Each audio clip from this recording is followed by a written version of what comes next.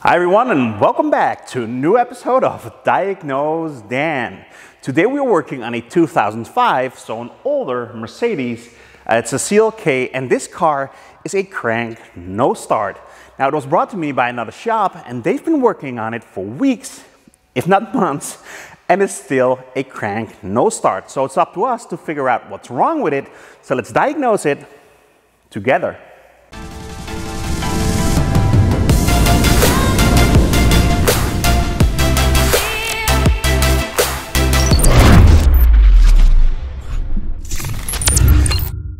So I asked the other shop to provide us with some history of what they've done so far, and this is what they wrote.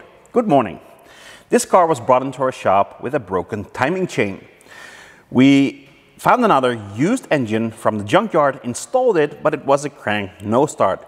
We did have a fault code for a camshaft sensor, and we did some measurement, and we thought the problem was in the engine computer. So we found another used engine computer, cloned it, installed it, but still a crank no start. Then we decided to open up the engine, and we saw that the used engine had a brand new timing chain installed, but the timing was off. So we retimed the engine, but still a crank no start. Then we thought the problem might be in the camshaft adjusters, so we swapped them out from the other engine, but you guess what? Still a crank no start.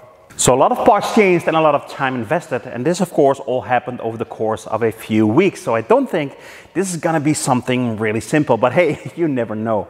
Now let's start out by confirming the customer complaint and see if we really got a crank no start. It would be something, right, if the car fired right up. So let's find out. We're inside the car, and we do have got a message for the low coolant. Now I don't think that could cause a crank no start. Or could it? What do you think? Well, anyway, let's crank it,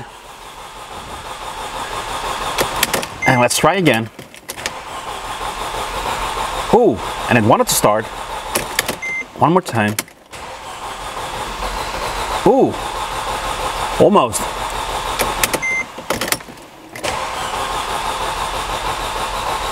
Well, I guess that's customer complaint confirmed.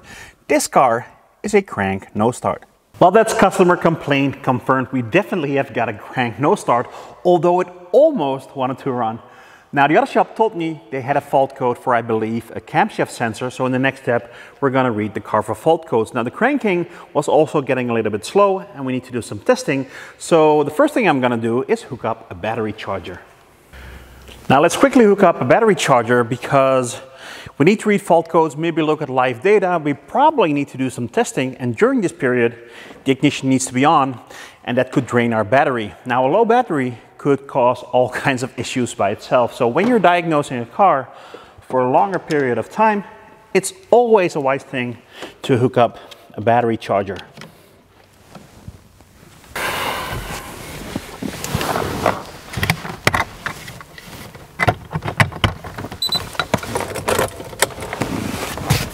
I'm very sorry about the humming, but that comes from the engine when the ignition is on. I hooked up a battery charger so we don't have to worry about the battery voltage anymore. I hooked up the wireless dongle. I selected the car, so let's go into engine control module and let's find out what fault codes we've got stored. So let's read fault codes. And just like the other shop told us, I don't know if you guys can see that, but I'll put up a screenshot for you guys. We've got a P200B left intake camshaft hall sensor, no signal, and the OBD code for that is P0340. Now, just like the other shop told us, we've got a fault code stored for a camshaft sensor, in this case, the intake camshaft sensor. Now, the description is intake camshaft sensor, no signal. Now, don't take that description literally.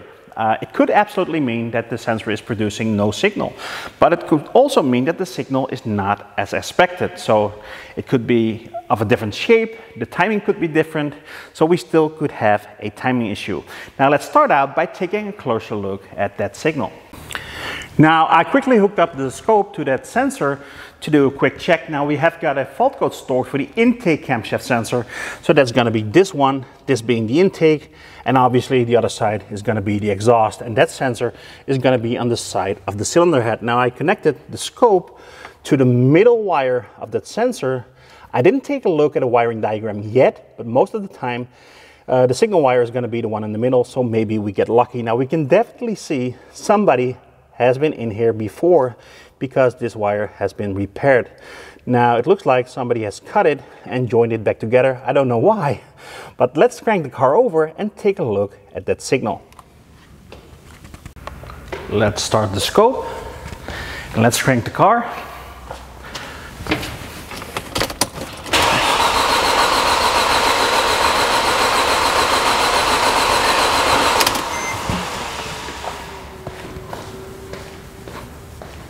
Now, as you could see, that looked like a good signal. Now, for the ones who've watched my previous video, what appears to be a good signal doesn't always mean it actually is a good signal, but at least we know that the sensor is producing a signal.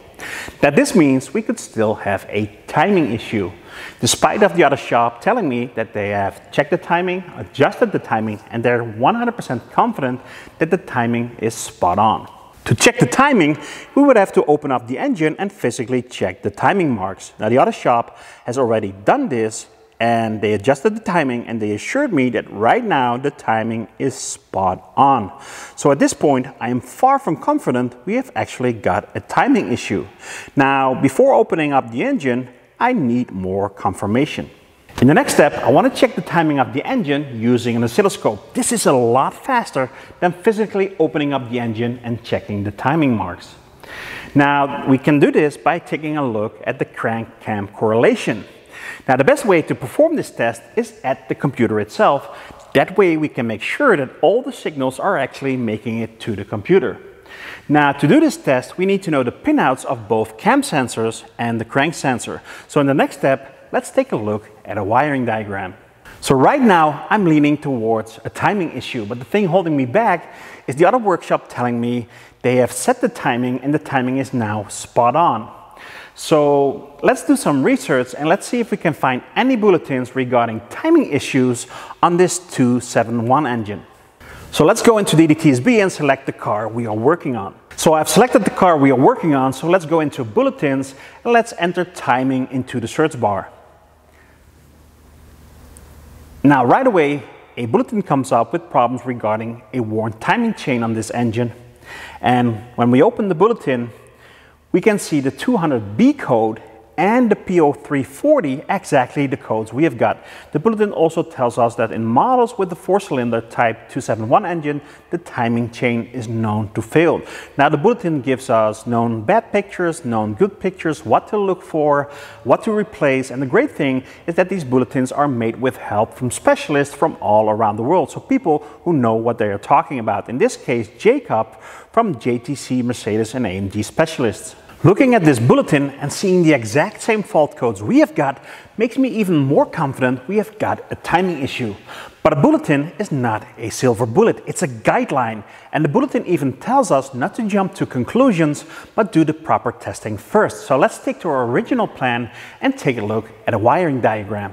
Now, it's not standard, but you can upgrade DDTSB with Autodata, and when you've got the paid upgrade, you can click on Autodata and it will take you to the exact same car you're working on in Autodata. That's very convenient. Now, let's select wiring diagrams and let's select engine management. So these are the three sensors we are looking for. This is the crankshaft position sensor, and these are both camshaft position sensors. So we need to take our measurements at pin 30, pin 32 and pin 14 on the engine control module. So I hooked up the scope to the right pins, or at least according to the wiring diagram, and I had to remove the backside of the cover to get access to those pins. And yes, I'm getting older and I need reading glasses to see those tiny numbers on the connector. So I hooked up 3 channels, one for the crankshaft sensor and both cam sensors. And remember, they said they replaced the engine computer, and it definitely looks like it because there are markings probably from a junkyard on that computer. C180 it says, and there is a warranty sticker on it. Anyways, come on, focus. Anyways, we're gonna crank the engine and catch the waveform and take a look at the timing. So the scope is ready to record. Let's get into the car and let's crank the engine over for, let's say, 8 seconds, right? Yeah, that's right. Well, I'm gonna crank the car and you guys take a look at the waveform. 1, 2, 3, 4, 5, 6, 7, 8. So this is the waveform we've just captured, so let's zoom into it so we can get a more detailed look at it. Now the waveform we've captured doesn't mean anything to us unless we know what it's supposed to look like, so we have to compare it to a known good one. Now I haven't got one myself and I haven't got a similar car in the shop. I took a look at the Pico library and couldn't find one, and I finally ended up at a website called Rodkey, and there was actually someone who had uploaded a known good crank cam waveform for a 271 Mercedes engine. So big shout out to Rodkey, and let's compare our waveform to a known good.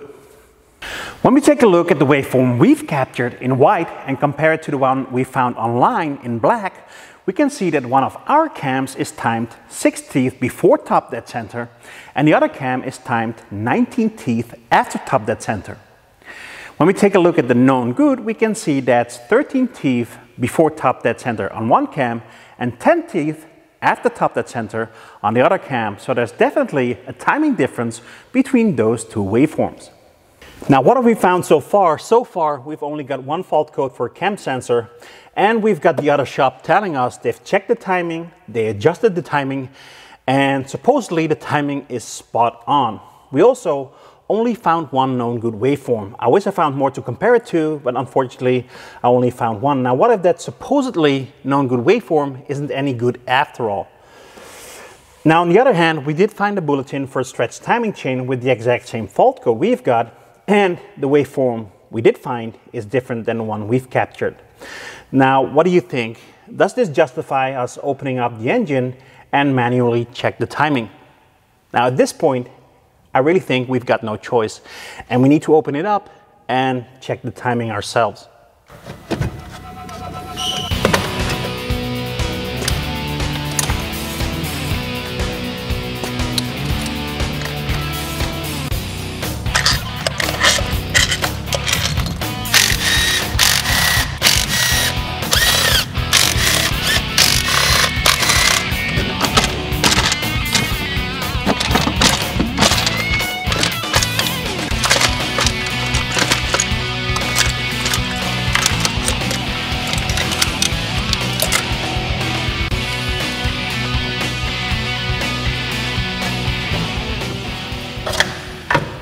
I opened up this engine to the point we can physically check the timing marks, and I really hope this wasn't all for nothing and it turns out to be something totally unrelated. I would hate that.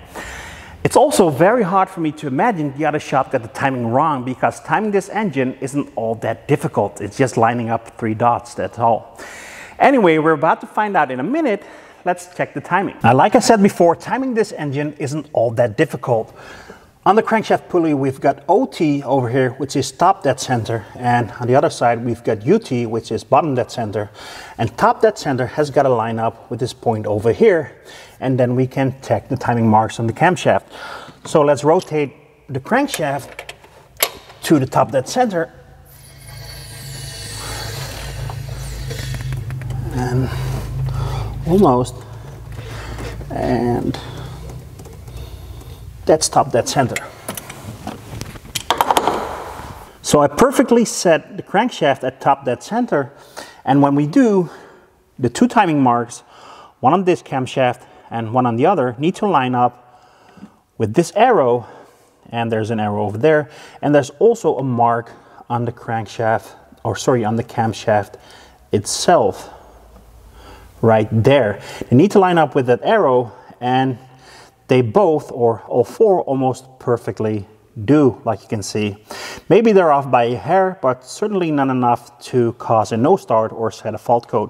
So I have to admit, the other shop was right and we were wrong. There's nothing wrong with the timing. Now, to be honest, I'm a little bit surprised. I was really convinced we were dealing with a timing issue. Everything makes sense. The bulletin, the fault code, the history of the car, the weak timing chains. Now, as you could see, by the way, this timing chain is brand new. So apparently they replaced it at some point. Now, I need a minute to think about what should be our next step. What do you think should be our next step? Well, give me a minute. Now, let's be honest. What do you think should be our next step? And what could be causing our issue? Now I'm going to be honest as well, and for a moment I didn't know what our next step should be. So I took some time off camera trying to get my head around this problem, try to figure things out. And I was thinking, have we missed something? Did we do something wrong? And to be honest, I like it when things aren't the way we thought they would be, because that makes this case a lot more interesting. Now, I did figure it out, and it all makes sense now. We didn't do anything wrong. In fact, we did everything right. Now let me show you what I just found. I removed the spark plug of the number 1 cylinder and placed a long screwdriver on top of the piston. We're going to try to find the top dead center using nothing more than a long screwdriver. So let's rotate the crankshaft, and the screwdriver is going down and still going down. And right now it's coming back up. So that was bottom dead center, the lowest point of the piston.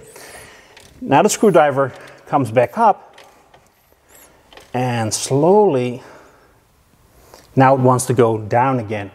So this is roughly top dead center. Now let me show you the timing mark on the crankshaft pulley. Now this is top dead center, and this is our timing mark. So right now it's off by almost 40 degrees. So it turns out that top dead center isn't really top dead center. Now OT on that crankshaft pulley means oberste Totepunkt, and that means upper dead point or top dead center. Now how can top dead center not be top dead center? That doesn't make any sense, right? Now give me a few minutes to remove the crankshaft pulley and let me explain to you what's going on. So I quickly removed the belt and the crankshaft pulley from the engine. There we go. And I quickly placed it on the workbench. So let's see what's going on. Now it's actually 30 minutes later, and our shop is located very near to a huge warehouse of a parts supplier. And I quickly went over and got ourselves a brand new crankshaft pulley, because to understand what's going on with our engine, we have to compare our crankshaft pulley to a known good one. Now this is our crankshaft pulley, and this is a brand new one. I placed them both with the keyway facing straight up. The keyway is always facing top dead center. So when you're timing the engine and place it in top dead center, that keyway is always pointing up. Now if the keyway is pointing up, the OT mark is of course also facing straight up, because those two are aligned at the factory. Now when we take a look at our crankshaft pulley, when we put it in top dead center, our OT mark is way off. So when we use this OT mark as a reference to time the engine, our timing is going to be way off. But what is causing our timing to be off on our crankshaft pulley? Now when we take a closer look at this pulley, we can see it's made up out of 2 metal parts, so an inner part and an outer ring, separated by this rubber material. Now this is done to cancel out vibrations. Now what happens is that over time the rubber separates from the outer metal ring. Now in some cases the metal ring totally comes off. Now this pulley actually isn't that bad, because I can't even rotate the outer ring by hand, but I did allow it to slightly rotate over time, and when we use this pulley to time the engine, the timing will be completely off. Well, I guess that's mystery solved. We were right after all. This was a bizarre timing issue. Now, it makes you wonder, why does an engine with a brand new timing chain end up at the junkyard? It makes you think that whoever changed that chain didn't get it right either. Now, unfortunately, I'm only allowed to diagnose this vehicle. I'm not allowed to fix it, but maybe I'll give you an update later. It's also time to create a new bulletin, because somehow I think I'm not the only one facing this problem. This has happened more often, and it's going to happen more often. But anyway, I really hope you enjoyed this video. If you did, please subscribe to my channel, and when you hit the little bell, you will get a notification each time I upload a new video. And remember, Diagnosedan, fixed it again. See you next time, guys. Good morning. This car was brought into our shop, and I'm gonna hook up a battery charge. And I'm gonna hook up a battery charge. So I've hooked up the battery charger, so we don't have to worry about the a non-good crank can. I'd rather have more, so I could